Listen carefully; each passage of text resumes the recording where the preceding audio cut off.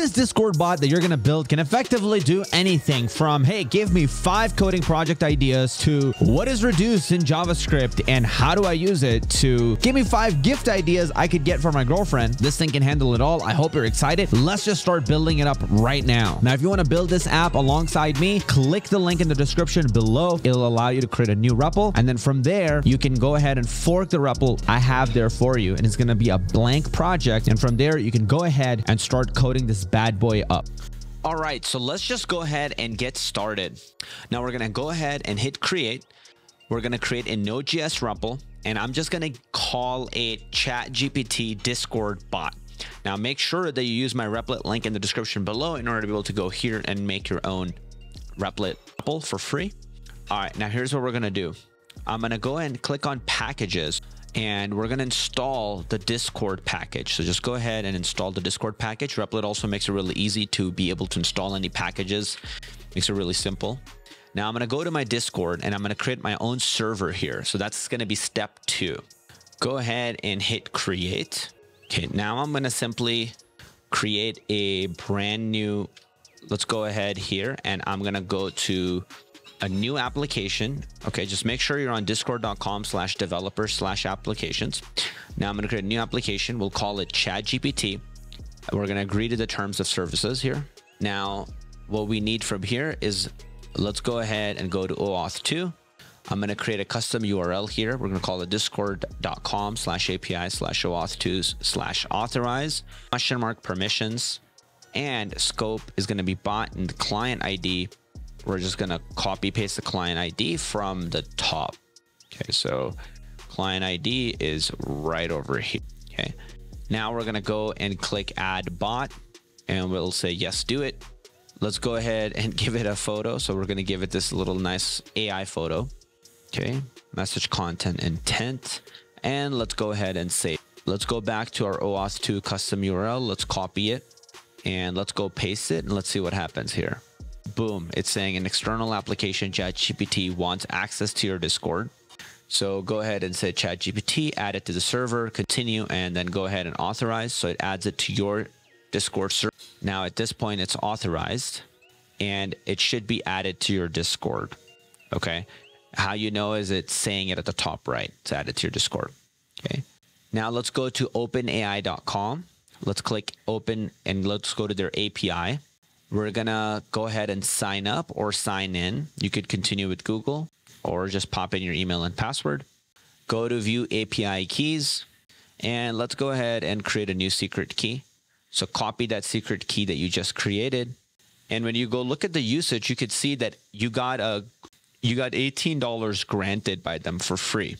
So once you get up to the $18, obviously you're gonna have to start paying, but $18 you get for free. Okay, so you should be good for up to that usage. So let's go to API keys, and let's go back to our Replit. Let's go to secrets, and let's paste in our key in the secrets. Okay, so open API key, that's what we're gonna call it. And for the secret, make sure to paste the secret that you had copied. Okay, the SK at the start represents secret key. All right, and at the bottom, it should be stored there. So Replit is also really good for handling and storing your secrets. This is normally a pain, and you have to add it to your git ignore and do all this crap. If you add it to Replit, you don't have to worry about any of that. Now we're gonna add our Discord key and go back to your Discord developer applications, go back to the bot, and then go ahead and reset your bot's token, and it's gonna give you this token. So copy that token and paste that in. Okay, so now you got your API key and you got your Discord key. Now you need to have OpenAI org. So go ahead, click on settings, and that's your organization ID. So copy that and go ahead and add that in. Beautiful. So now you should have Discord key, OpenAI org, and OpenAPI key. Those are the 3 that you should have here. Okay, now in our index, we're gonna add the mySecret key. So go ahead and add that in. So process.env automatically has access to all your environment variables. So that's what we're doing right now. We're adding all the keys and environment variables. Let's just change the variable names here. So OpenAPI key will also have Discord key, and then we'll also have OpenAI org. So we got all of those. All right, now we're gonna go ahead and create a client and a gateway intent. Okay, and now we're going to be actually setting up our Discord messages on our back end. So we're already on step 4. So step 4 out of 6 are already completed. So we're very close to getting this app up and running. All right, so for our intents, we're going to go ahead and create an array of intents. And in there, we're going to have a gateway intent for bits and guilds. We're going to get access to guild messages. Okay, let's also get message content. And then on message create, let's have the following happen. So we're going to add a try catch block. And then in a try catch block, I'm going to basically say, hey, if the message's author exists, then return. This will essentially prevent infinite loops. So this is an important one to add. And then we'll just print out the message. Okay, so print out the message's content. Next up, what we're going to do is we're going to say for client login, pass in the Discord key. Let's run this and let's see what happens. Okay, so I'm going to go back to Discord. Let's see if anything is happening. On the top right, you can actually see ChatGPT is online right now, which is a good sign. Testing.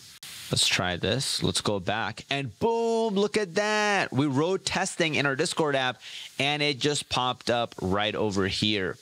So that is a very good sign. That looks like things are working. All right, so now we're going to set up our OpenAI. Okay, so now we're already on step 5 of 6. So we're very close to finishing this thing. Let's require OpenAI, and then we're going to create a configuration for this. Okay, and we're going to say for organization, we're going to pass in our OpenAI org.